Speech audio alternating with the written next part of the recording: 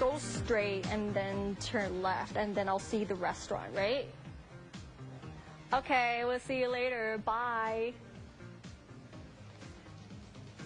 สวัสดีค่ะพบกับพี่นัทเช่นเคยค่ะกับช่วง Daily English ใครๆก็พูดได้ค่ะกำลังถามทางที่จะไปร้านอาหารพอดีเพราะว่าพี่นัทนัดเพื่อนไว้ตอนเย็นค่ะพอพูดแบบนี้แล้วนะคะพี่นัทก็นึกถึงคำศัพท์พื้นที่ใครๆก็รู้จักแต่หารู้ไหมค่ะว่าคำนี้มีหลายความหมายค่ะคำศัพท์นี้นะคะก็คือคำว่า left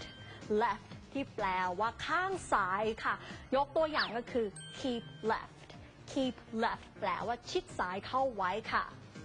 และนอกเหนือจะแปลว่าซ้ายแล้วนะคะยังมีอีกหลายความหมายด้วยกันค่ะยกตัวอย่างก็คือ you have 5 minutes left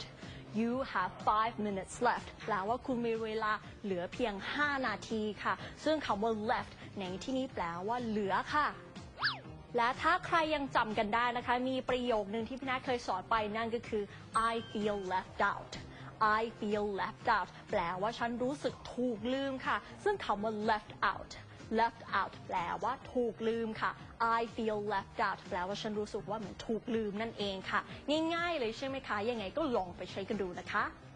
และทั้งหมดนี้ก็คือ Daily English ใครๆก็พูดได้ประจำวันนี้ค่ะติดตามได้ทุกวันในรายการห้องข่าวเยาวชนหรือจะดูย้อนหลังผ่าน youtube.com search คำว่า Daily English ใครๆก็พูดได้ก็เจอทันทีค่ะสำหรับวันนี้พี่นาลาไปก่อนสวัสดีค่ะ